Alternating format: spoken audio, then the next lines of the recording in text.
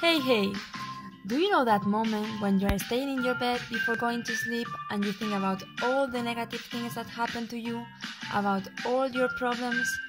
You know it, right?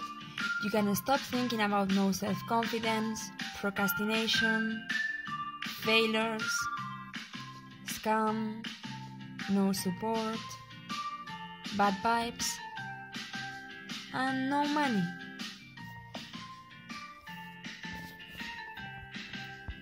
And you think your problems are so big and so important. Oh, imagine yourself in the middle of the city. There's so many people with so many problems. Or imagine yourself as a part of this earth, or as a part of this universe. And you also think that these are big problems? Oh, no, this is just a feeling in you, which is actually most of the time not real. So, how to keep motivated when shit life happens? First of all, you have to take the decision of standing up of your bed and try to see the things in a positive way. That's the first step.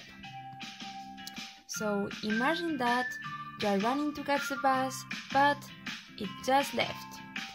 You can regret it, you can start thinking about how bad the day is starting, or you can just take the decision of going for a walk. It also will be very, very relaxed and you will enjoy the nature. Or imagine yourself, you drop your coffee. And what? You can clean your house. It will be a good reason. Or imagine that your phones run out of battery. It's not a problem, just put it to charge and take a book. Or imagine you are running on the street and suddenly it starts raining.